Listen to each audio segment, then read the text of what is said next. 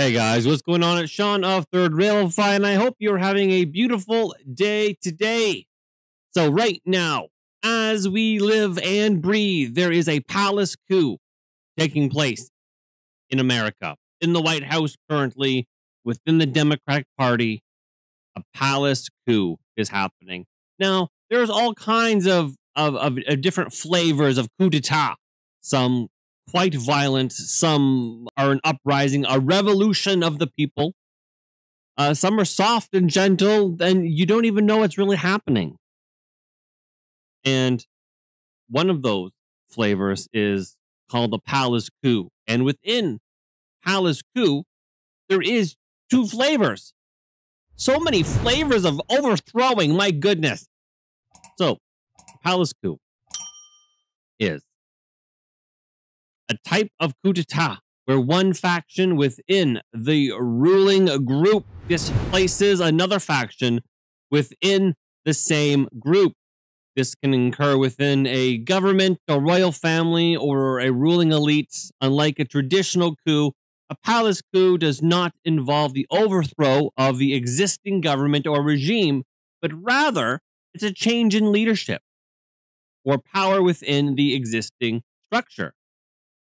And so if you think about what's happening in the White House right now, they don't want the Democrats to be turfed. They want the Democrats to stay in place.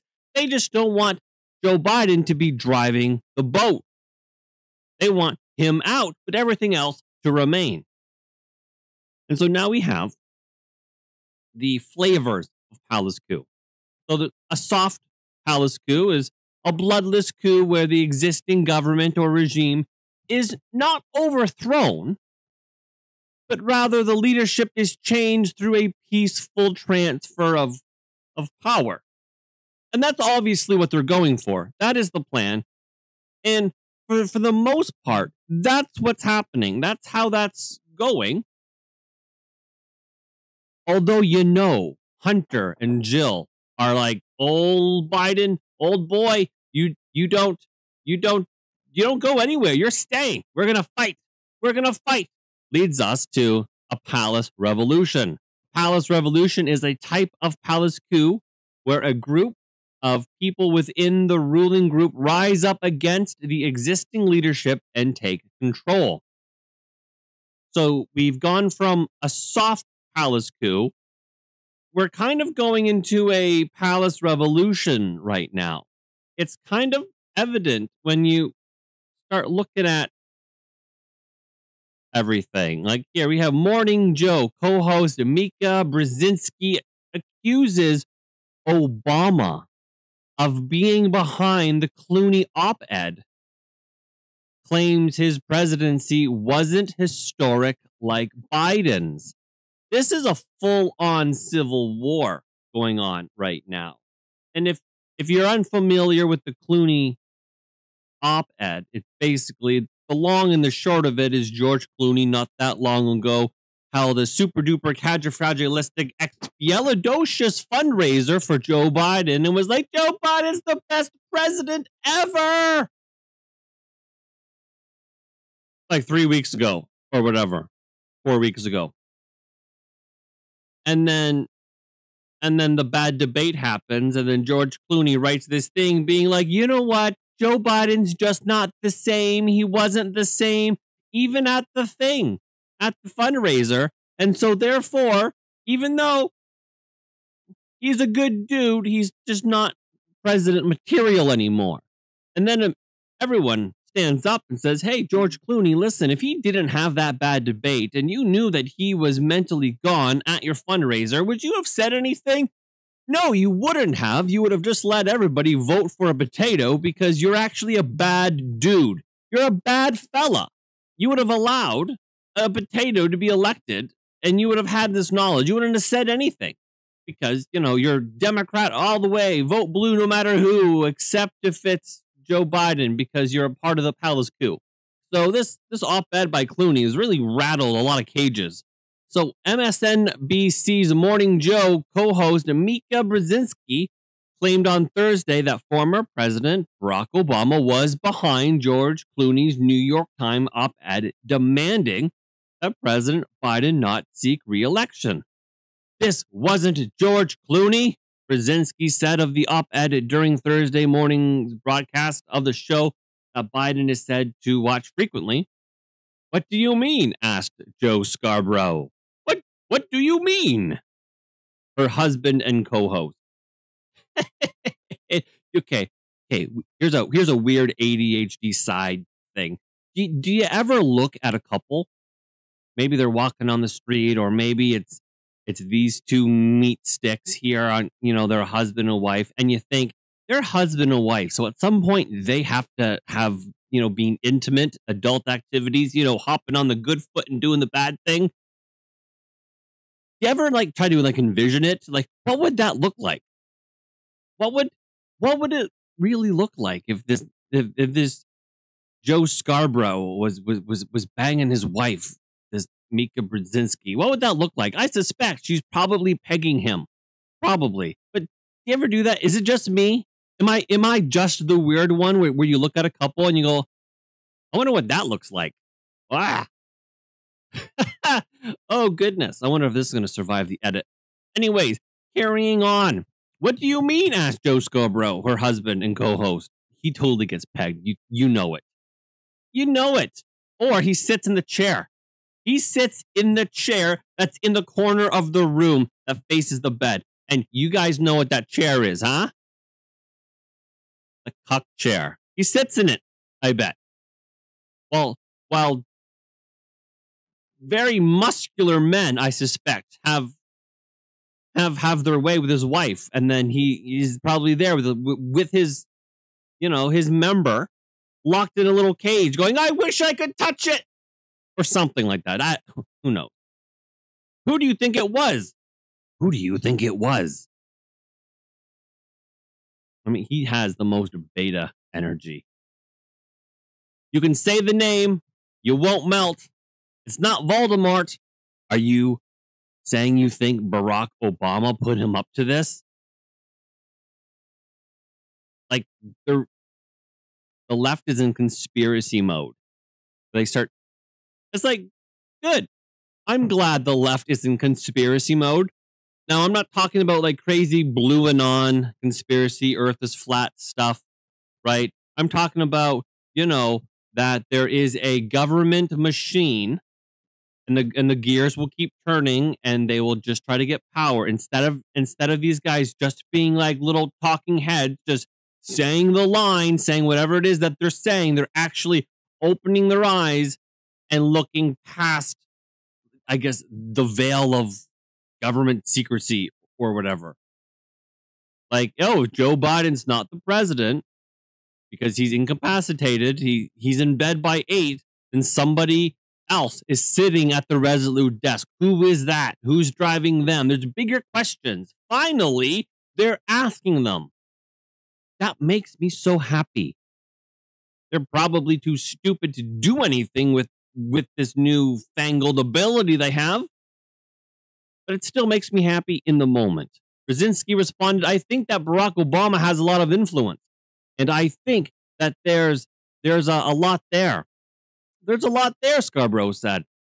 There's a lot there, Brzezinski repeated. Oh, God. Scarborough added that Biden was still deeply resentful of his treatment, and resentful not only of the Obama staff, but also the way he was pushed aside for Hillary Clinton. He's always felt like an outsider, always felt like people looked down on him. Brzezinski then took aim at Obama, saying his presidency wasn't as important as that of his vice presidency.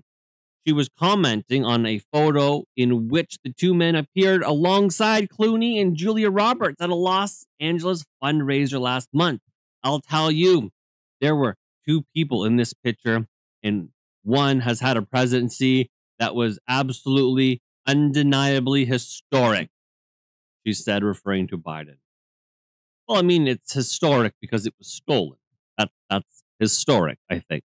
Barack Obama knew in advance of George Clooney's bombshell call for Biden to drop out, but didn't object. So, believe it or not, MSNBC Morning Joe might actually be correct about this. They might actually be correct about the gears behind the palace coup, because that's what this is all about. It's about the palace coup that's turning into a palace revolution currently in the White House. Former President Barack Obama was given a heads up, but didn't object to Oscar-winning actor George Clooney's bombshell call for President Biden to drop out of the 2024 race. A new report says the Hollywood A-lister had called Obama in advance to warn him that he was going to do the op-ed in the New York Times. How do they know? How do they know that he called him? I mean, that's immediately what jumps out to me. Does that jump out to you? The Hollywood A-lister had called Obama. How? I mean, I called my wife earlier today. I mean, she's at work. I called her. You didn't know that up until this moment. I told you. Someone has to let the cat out of the bag. Just saying. There's a palace coup happening. The ex-president didn't encourage Clooney to make the remarks, but didn't try to stop him.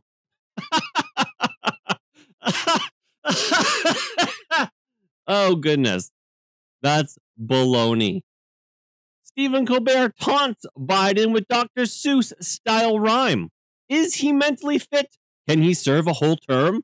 The knives are out for Biden. Everyone is getting in on it. Late night host Stephen Colbert used the Dr. Seuss-style rhyme to poke fun at President Biden amid concerns about his cognitive health and ability to serve as president. Colbert, long one of Biden's most dependable allies. So dependable, he would even do a little vax dance. The most cringiest thing I've ever seen in all of my life. Anyways, he has sharpened his mockery of the president following his debate performance. Is he mentally fit? Colbert said, reading out of a mock book titled, Oh, the Places for Joe. Colbert proceeded to read passages from the book, a parody of Dr. Seuss's Oh, the Places You'll Go. Can he serve a whole term? Colbert said. Can he beat RFK with his brain full of worm? Just ask him. Just ask him. The man loves to talk, as long as you don't ask him before 8 o'clock. Join Joe Biden as he explores a wonderful world outside of the Oval Office. The parody book description reads, here's the thing. Maybe Biden can't win, or maybe he's the only one who can win. I don't know what the right answer is, and I'm not alone. Knives are out. Now, Gretchen Whitmer, who is literally the daughter of Satan. Satan herself? Probably not. The daughter of? Easily.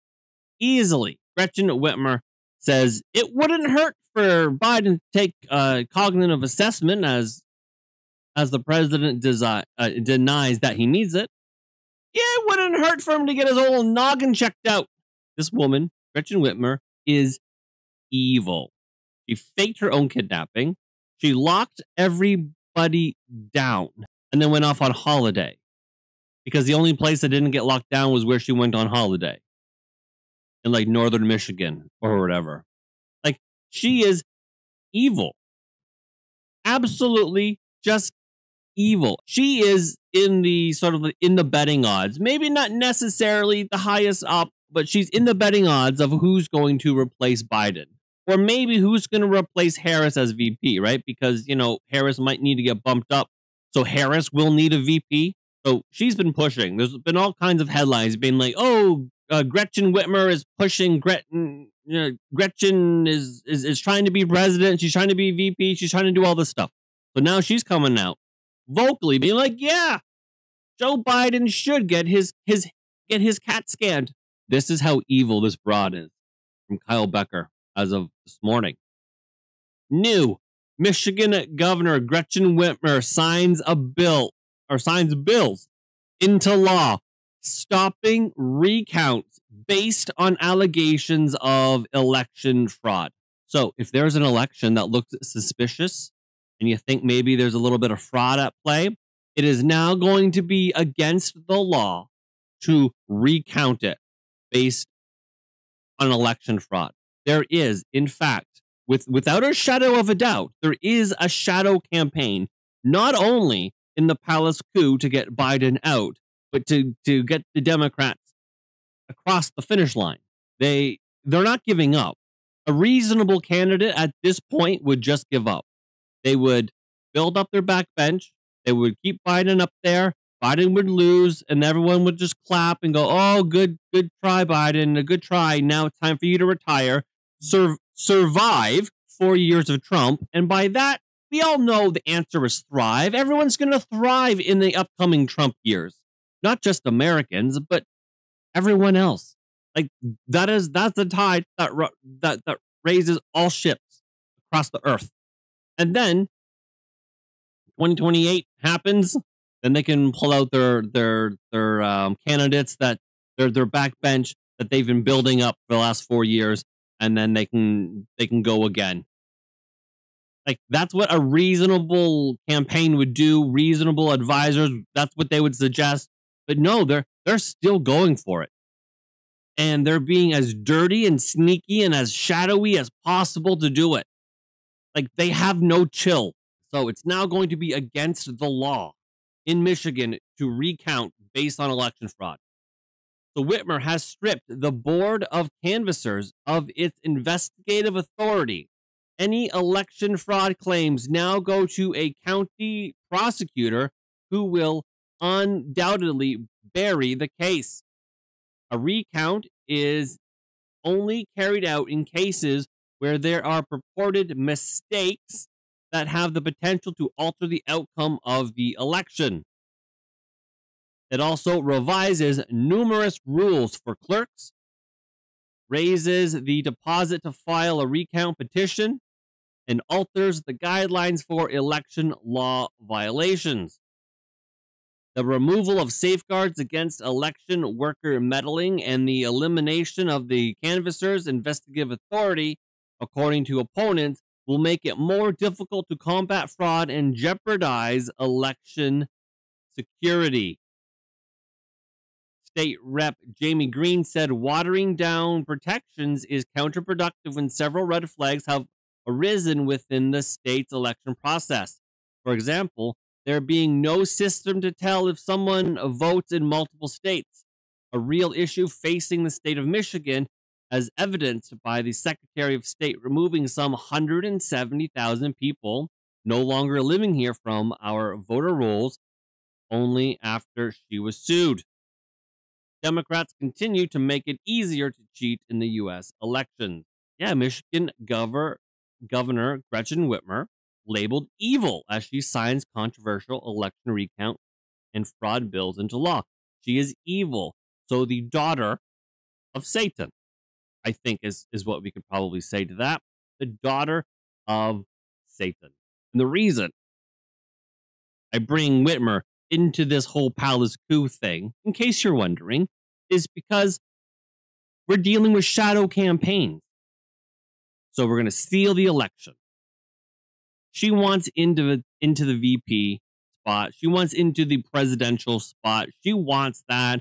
She is making sure that Michigan can't be flipped, that Michigan stays blue. All of these little pieces are happening behind sort of the veil, behind the scenes. It's the larger Democratic machine at work. And then we have here, Politico says dozens of Biden delegates are organizing a letter urging the DNC to change the rules to make the nomination of vote a secret ballot and to free delegates to vote their conscience. So now delegates who are sworn to Biden because he won them in the primary, they voted for him in the primary, following the way that the process was supposed to go. They're now, the delegates are trying to switch. They're trying to be unfaithful delegates. They're trying to break the rules. A comment by Craig Chamberlain says, so let me get this straight. The same people who accused Donald Trump of performing a coup are performing a coup against their own constituents to get rid of Biden. They did the same thing to Bernie Sanders in 2016. I hope Democrat voters are paying attention. They're not. Because they're not the brightest. They're not. So yeah, the delegates are doing their best to get out of, I don't know, their promise. And lastly, before I wrap this up, not entirely related to this, loosely related to it, but I thought it was funny. So from Politico, again, conservatives see a conspiracy. Dun, dun, dun, around Joe Biden's stumbles. This article is saying that conservatives are seeing a conspiracy around the media. And conservatives are saying, yeah, it's not a conspiracy. What are you talking about? It's all about covering up Joe Biden's nonsense. Since before the 2020 election, Republicans and their conservative allies have loudly proclaimed that Joe Biden's lack of mental fitness disqualifies him from America's highest office. It's true. We have been. Since like 2019, we were like, whoa, whoa, whoa, something isn't quite right. What are you doing? And the media has been like, what are you talking about? What is that, tinfoil on your head? You need to sit down. We love Joe Biden. He is as sharp as the tack. And we're like, no, look at him. What is too much pressure? Batacaf care. Tic tac, padalac, whack, whack, whack. Like, what is he saying? And they're like, obviously, you don't speak Democrat.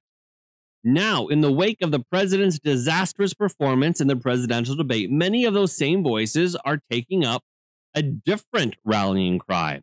We told you so, and the media covered it up. That's what the conspiracy is, apparently. The conspiracy is that the media covered it up. And we're like, yeah, the media is saying, oh no, we've only just noticed this. Isn't that crazy? Biden was doing so good, and then he just sort of fell off a cliff, just fell right off a mountain. And we're only noticing it now. That's so wild. And we're saying, no, he's been like this, sharply declining for a long time now, and you've covered it up. You're only now trying to save face. And so you're saying the conspiracy is that you're saving face. It drives me nuts. But of course, because this is a conservative conspiracy theory, we know that in 6 months, they're going to go, yes, we know what we did. We covered it up. Because 6 months is what it takes to go from conspiracy theory to conspiracy fact. Anyways, that's Politico saying those pesky conservatives are saying that we were covering it up. Yeah. Oh goodness, that's unbelievable. So yes, there is a palace coup that is taking place. It's gone from a soft palace coup to what might be a palace revolution. That's pretty crazy to me. Anyways, thank you for watching this video. I love you all, and I will see you guys in the next one. Peace.